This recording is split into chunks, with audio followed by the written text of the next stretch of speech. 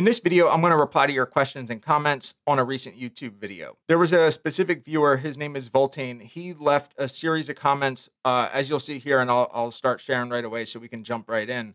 This is an individual that's really into classic footwear, heritage wear, workwear, all of that kind of stuff. And he's really mindful about making sure that he's caring for his shoes properly and he's taking a nuanced approach or a nuanced look based on the tannage, the type of leather, the whole 9 yards. So that's something that I can really resonate with, and I definitely want to give him the responses to all the questions that he's asking. And I figured the questions are very thoughtful, so why not just make a video of this so that I can share that information with everybody.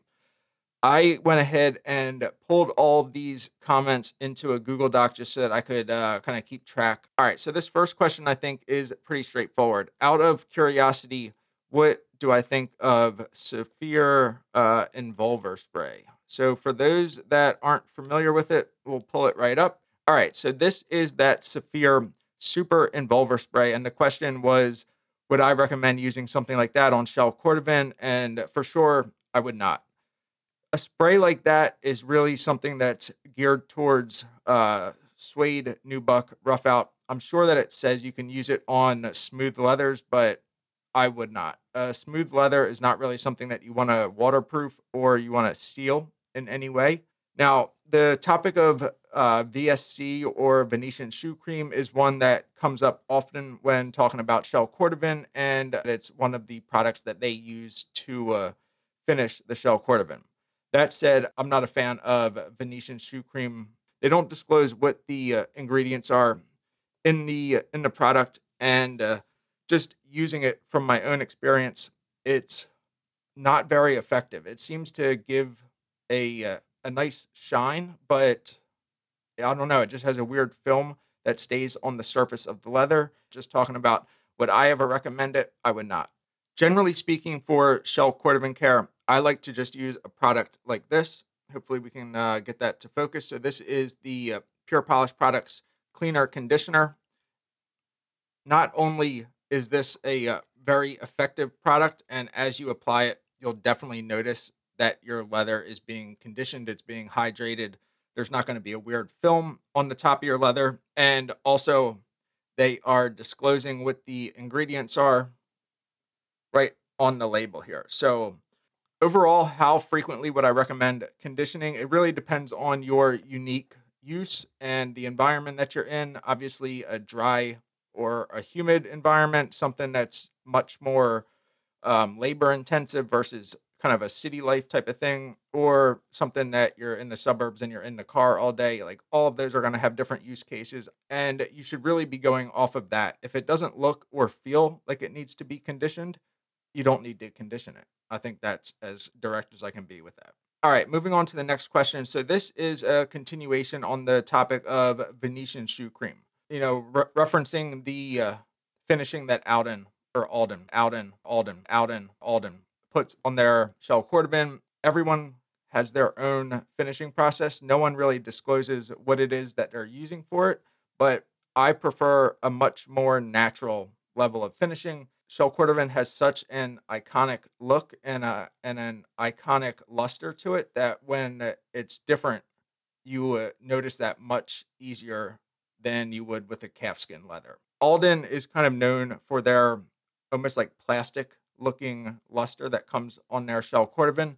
Looking at the next one here, so this is a little bit more nuanced as we're getting into the Horween Essex question. So Horween Essex is a specific type of leather, and I'll pull this up as a reference. So here's Horween Essex leather. So we're going to go to Tannery Row. Tannery Row is the retailer that's alongside of Horween Tannery. So let's start with the basics, which Essex is a base tannage with no additional waxes or finishing, and all of these leathers use the shell Cordovan recipe of tannage as the base tannage. So when we're talking about Essex versus Derby, or the other one that they referenced was Dublin.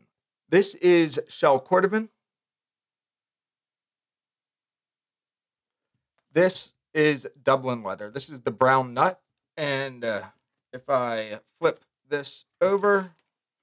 This is the English tan Dublin. So as you can see with the Dublin leather, this has a more waxy finish to it than the Essex, but it also has a very unique and iconic pull-up. So as I do this, you can see my hand is underneath and the pull-up is actually where it's getting lighter.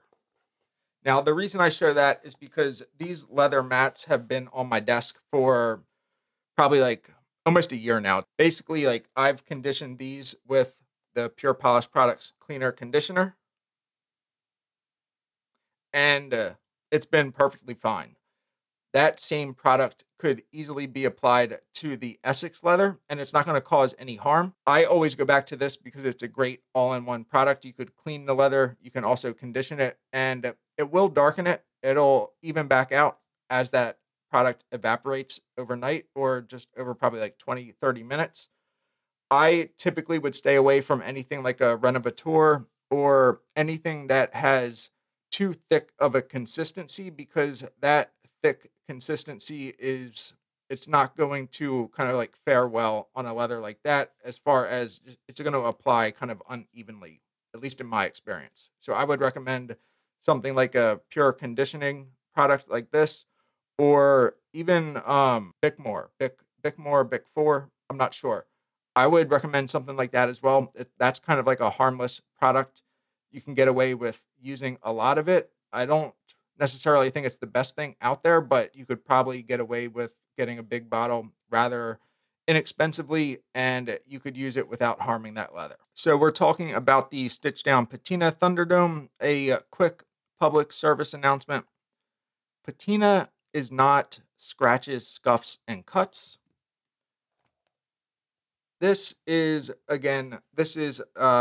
cut of shell Cordovan, and you can see there are scratches, scuffs, marks all over this. This isn't patina. This is something that I could do in a day or in an hour just by scratching it up. What patina is actually letting the leather age, conditioning and feeding nutrients into the leather so that the natural oxidation of that mix of oils and that natural wear that you just use the product, like that's what patina is, in my opinion. Don't purposely just like beat the crap out of your boots for something like this.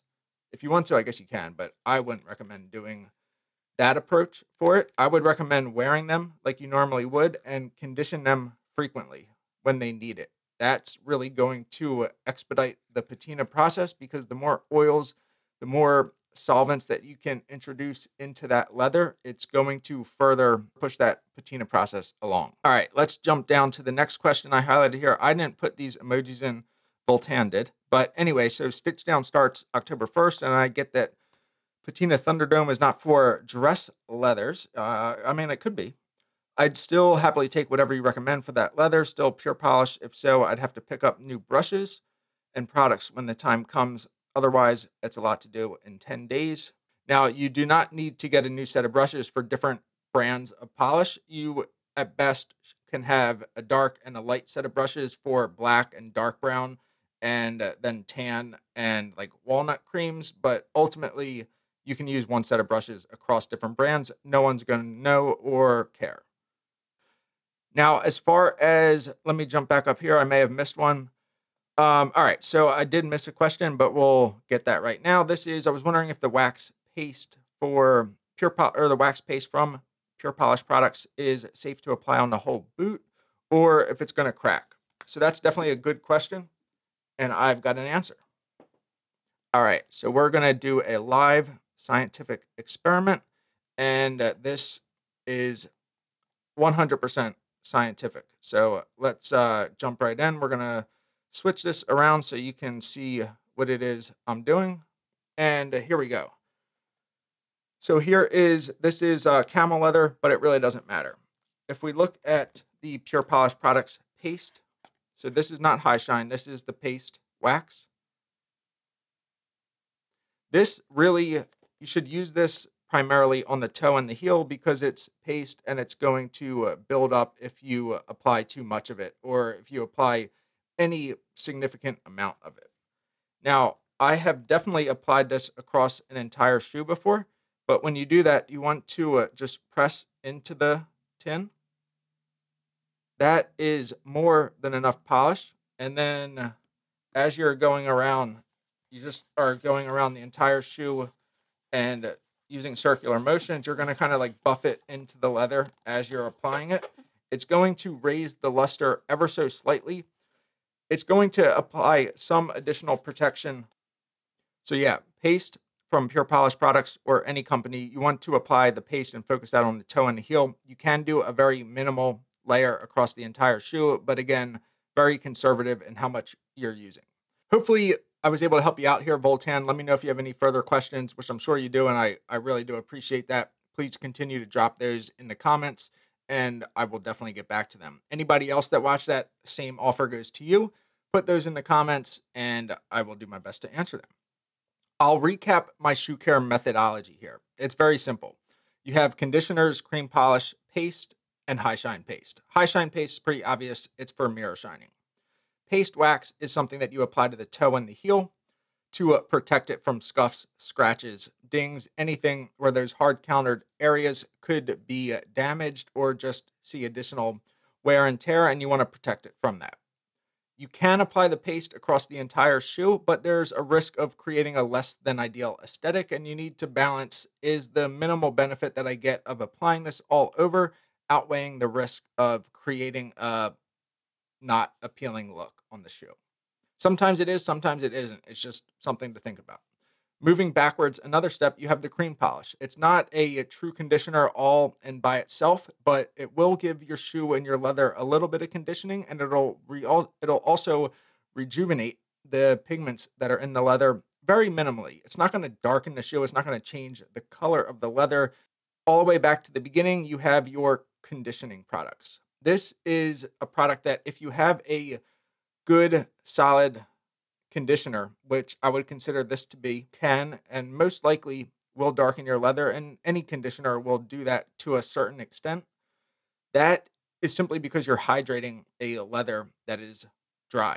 When you hydrate something that's dry, when it's a leather or a skin, it's going to darken because that's kind of the process of introducing those oils and the conditioning properties back into the hide or into the pores. Again, that original look that you have as your baseline was a leather that was dry. Just keep that in mind. Manage your expectations. Always start with small, conservative amounts being applied at a time. You can always add additional layers, but it's very difficult to remove a layer of conditioner that's already soaked in to the leather. And let me know if you have any other questions. Drop those in the comments. Hope you guys found this helpful, and I'll see you next time.